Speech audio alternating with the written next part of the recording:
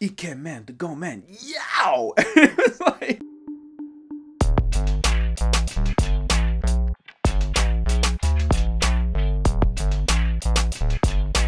yo ho sha! What is up, Johku? It is me, Johku DMD, and I'm here for part 2 of my Japan recap story. So, last I left off, I was at Ariake Stadium with DJ Oh My Marshmallow. Oh yeah, by the way, if you like seeing One Piece cards open and stuff, and you like my channel, if you push that subscription button, it really helps me out. Also, hitting the like button helps too. It helps my algorithm so I can grow and become a strong pirate. Anyway, let's get into the strip. I don't want to waste more of your time.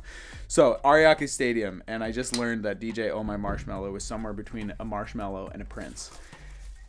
I was amazed. I was amazed that somebody could even come up with this combination of that being real. I think actually it's sort of, there might be something about that in Adventure Time, but even still, this guy, he totally matches it. He looks like a marshmallow and a prince. Oh, and I also forgot to open my box topper last week, so let's Shrip'm this box topper. Could be something nice. Perona, heck yeah, I'll take it. Any day of the week, I will take that. Any day of the week. What's this box topper? Nekomamushi? How nice would that be? Back to back, just like that. Ooh, yeah! Nasty at this game. Yatta! So alright, so DJ Oh My Marshmallow, we hung out a lot. We had a great time. We had a lot of heart-to-hearts. I learned a lot about him. And I guess I inspired him to start coming up with some of these phrases. These like Japanese phrases that are like kind of ridiculous but funny. And the one that he came up with that we were, ooh, Don Quixote do Flamingo, just like that. That's kind of wild.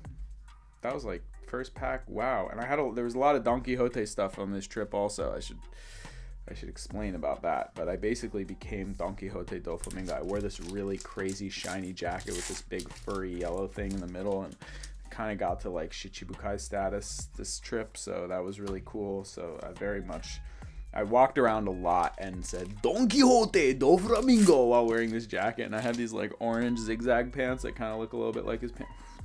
Boom. Just that. That's it. That's it for the box. That's crazy. That's wild. That's all the heat just pulled from it. And those are cards that are good that I need. I think I'm just going to jump in the next box and try and keep this story to a 3-part series, I guess. I'll do that. Okay. Another box. Just like that. Boom, bam, bongo. Bango, bongo, bungo. Bunch of nice SRs in there. Some lucky duck. Okay. So, next box. Wow. This is gonna be a lot of wait, that was just 2? No, I opened 3 packs. 3 packs. That's wild. That is wild stuff. I'm keeping these out so we can see. All right, next box. Boom, boom, boom. Yeah. So I met this marshmallow guy. We had a blast. We talked about a lot of things, and he came up with this phrase. His phrase was I was saying, like, at the end of a lot of phrases that I was saying, I know very little Japanese, but I know enough, like, from watching anime and, like, just meeting people that I can, like, sort of communicate, kind of, like, I can sort of understand what people are saying, and I can, like, fumble my way through a conversation. But at the end of almost every phrase that I say yow, like bonkure or, like, Frankie a little bit. Another Perona. Wow, this is gas. Gasolina. So he really liked this thing that I was doing with the making, you know, it kind of like adds like attention to the phrase. I think like Japanese people like it because you sort of like in Japanese when you're speaking, you like put different parts. Oh, Luffy Don, just like that. You like arrange the words particular to like how you want the meaning to come out. Sort of. I don't know. It's kind of hard to describe, but at the end of a lot of the things I was saying, I would say like yow or something like that, and he taught me this phrase, and the phrase was ikemen de gomen, and then he said at the end you say yow the way that you do. So I started saying that and going around and walking up to people and saying ikemen de gomen yow, and everybody laughed a lot. And I guess what the phrase means is ikemen means like handsome, and gomen is I'm sorry. So it's like I'm so handsome, I'm sorry. And definitely the most fun place to do it was in Akihabara. There's all these maids that are, you know, trying to get you to come to their cafe so they can do whatever they do in a maid cafe, which I went to one and I will tell that story. But yeah, I would say it to them because they're like trying to hand you this piece of paper constantly as like the advertisement for their place. And as I'd walk by, I'd be like, "Ah, sumasen, ikemen, the go man, yow!" It was like they would. I think a couple of them like fell over from laughing so hard.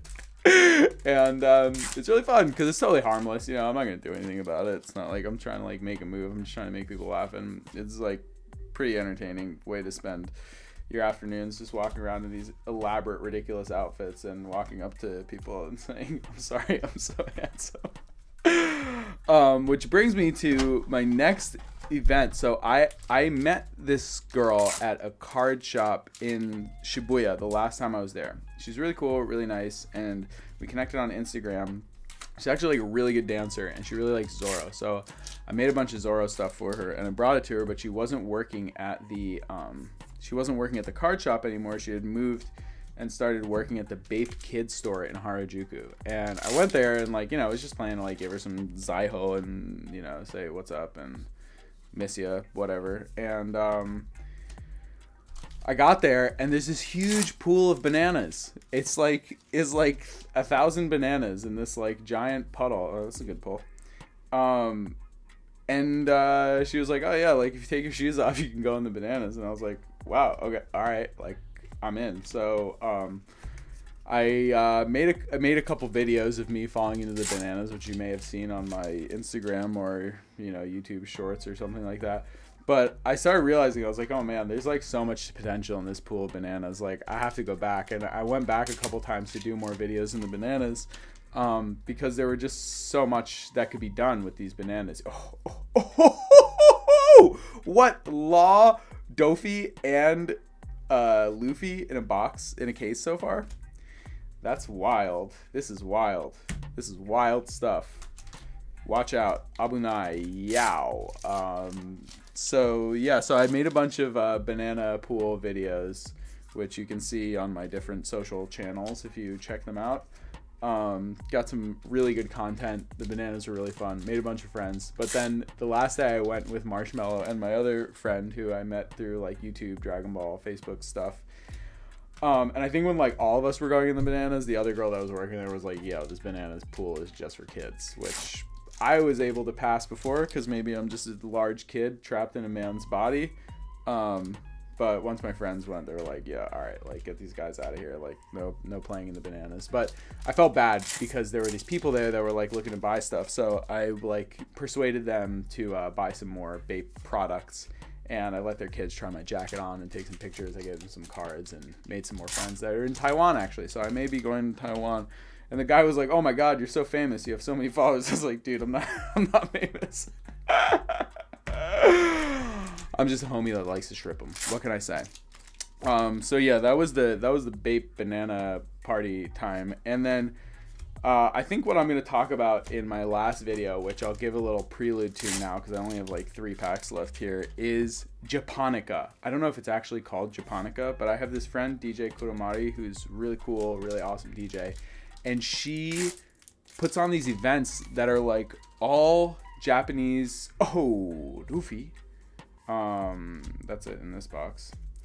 They're all just like Japanese anime openers. That's all they play. It's like completely only Japanese anime openers. And it was unlike anything I've ever encountered before, and I'll talk a little bit more about it in my next video. But before I end this one, I am a dentist. I can't end without doing a dental tooth tip. My dental tooth tip is one that revolves around the tip of your tooth. This is the crown tip, and then the top of the root is the apex. Teeth don't really have a top and the bottom because they're like on the top and the bottom and they switch directions. So you have to talk about anatomical references. So when you talk about the anatomy of the tooth, the tip really could be the apex, which is the top of the root, or the tip of the crown, which is called the occlusal surface or incisal surface. That's your dental anatomy lesson. Let me know if you have any more dental anatomy questions. Sankyu gozaimasu, and I'll see you guys next time.